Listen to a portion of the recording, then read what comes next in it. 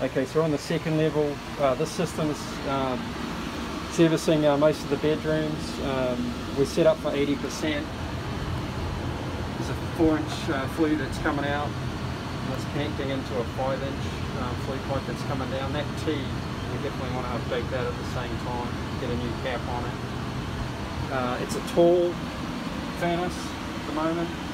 It's got 46-inch tall.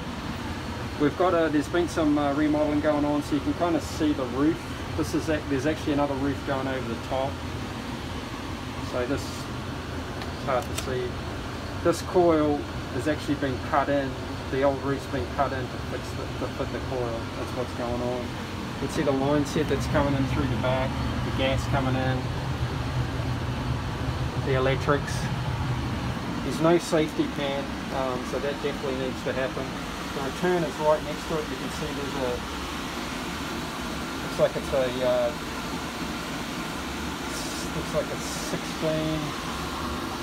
16 by 25 filter, so all the air's getting sucked back in from the hallway. So yeah, just the one on this one is the height. It's kind of like, it's going to be mindful of that. Putting everything in. Got to leave the door. That's it.